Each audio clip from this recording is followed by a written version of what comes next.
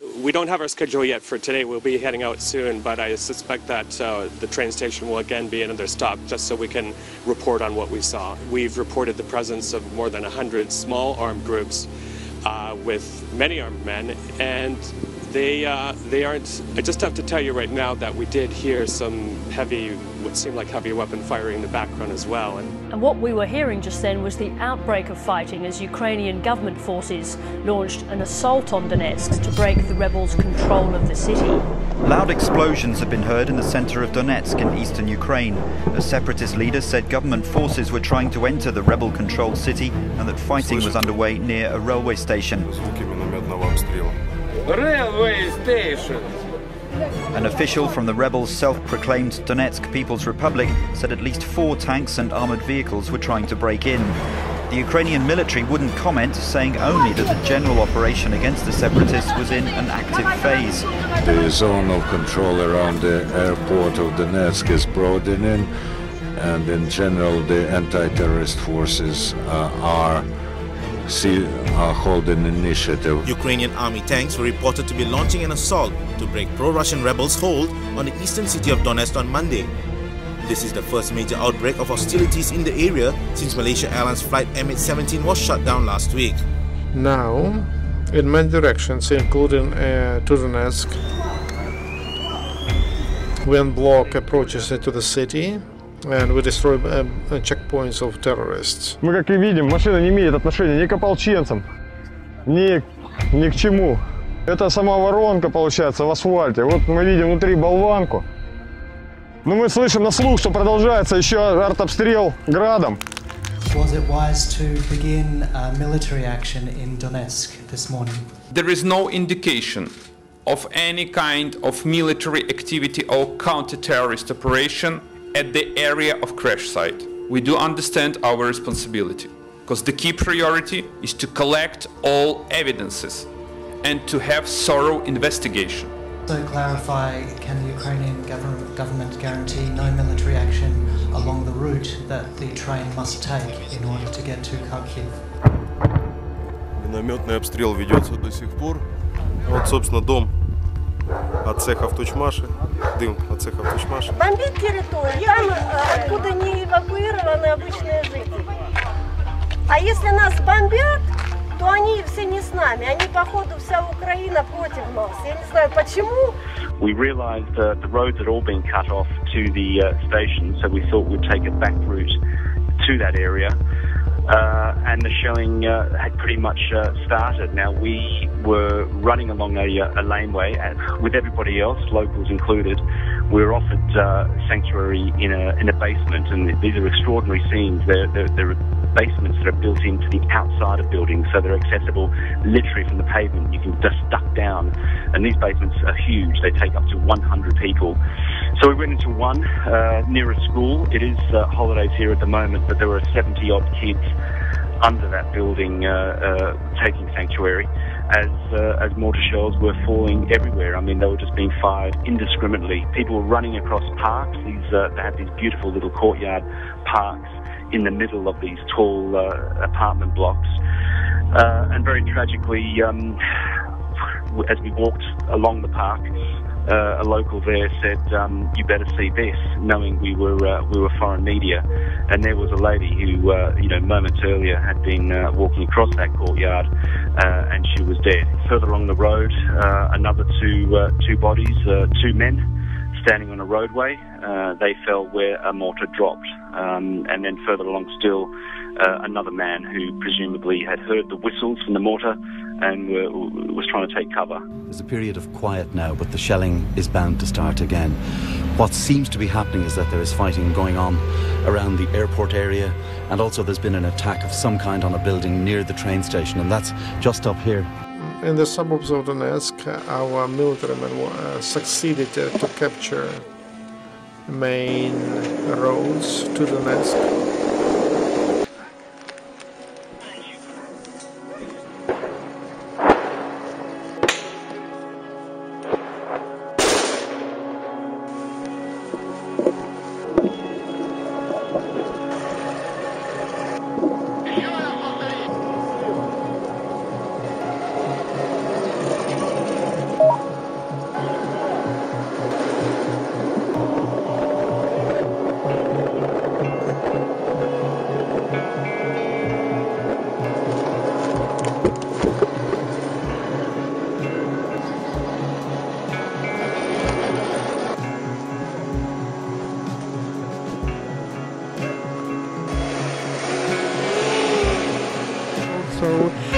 the suburb of Donetsk, Pisky, is taken under control. That allows to ensure the protection of the reservoir, which is so important for water supply to this region. Our colleagues on the ground in Donetsk are seeing shelling from the airport, the area of the airport, which is under the control of the Ukrainian forces, toward the rail station.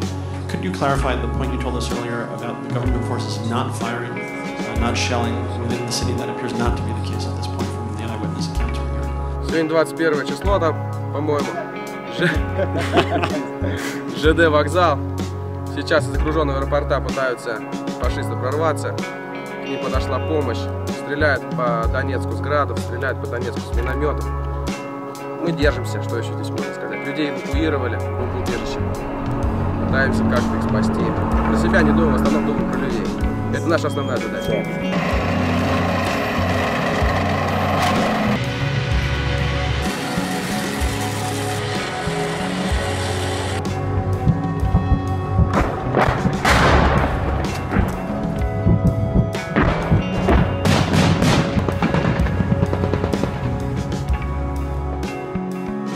Here in Dzerzhinsk, Ukraine, and I was called this morning and informed that the Ukrainian army will be coming into Dzerzhinsk to eradicate the separatists. There's a building and I can see flames coming out of the top of the building. You can hear the planes flying overhead. They came in for an airstrike. There it goes. It's right there.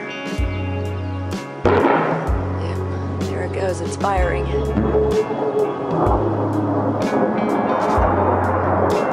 In Dzerzhinsk, above the municipal administration, the state flag of Ukraine is hoisted. The Ukrainian military localize and eliminate the rest of the terrorists and bandits. But they still control the area, and they still control the railway station in Dzerzhinsk city. With which way? With the guns and barrels and grenade launchers. This is the way how they control the area. Today we have Peter van Vliet. He's the team leader of the forensic expert team from the Netherlands. I have watched the train and the wagons, and I think the storage of the bodies is good of quality. The train is going on transport. We don't know the time, we don't know the destination, but we got the promise the train is going. Literally minutes ago, we got news that Dutch investigators have now arrived at the scene of the plane crash. You're seeing what's happening here right now. This is what, in a way, we've been waiting for. The OSCE is now joined by Dutch investigators.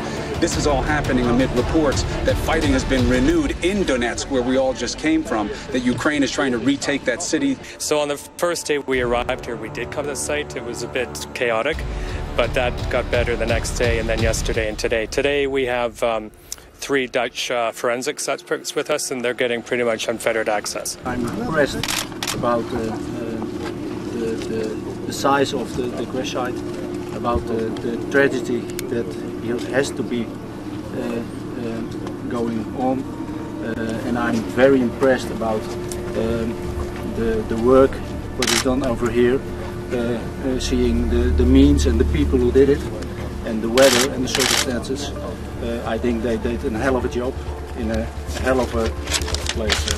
As I said before, you have international teams already in place prepared to conduct the investigation and recover the remains of those who have been lost. But unfortunately, the Russian-backed separatists who control the area continue to block the investigation.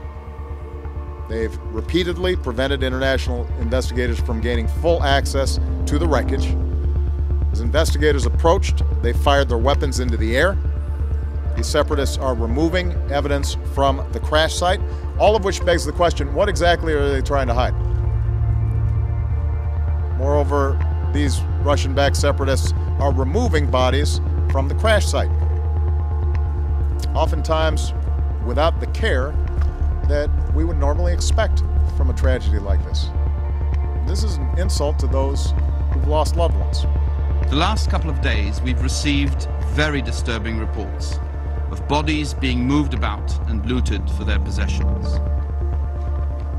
Just for 1 minute, I'm not addressing you as representatives of your countries, but as husbands and wives, fathers and mothers, just imagine that you first get the news that your husband was killed, and then within 2 or 3 days, you see images of some thug removing the wedding band from their hands. This is not the conflict between Ukraine and Russia. This is the global conflict, and this is the global threat.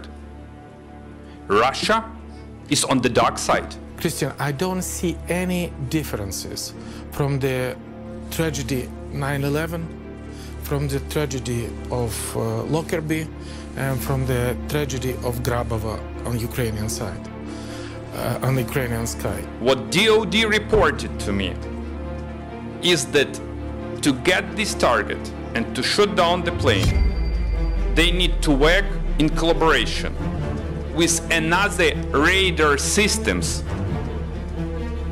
that we don't have on Ukrainian territory. Earlier this evening, I spoke to Alexander Borodai, who is in command of the region where the tragedy occurred. We have agreed the following. The train will depart this evening. The 2 black boxes will be handed over to a Malaysian team in Donetsk who will take custody of them. Thirdly, independent international investigators will be guaranteed safe access to the crash site to begin a full investigation of the incident.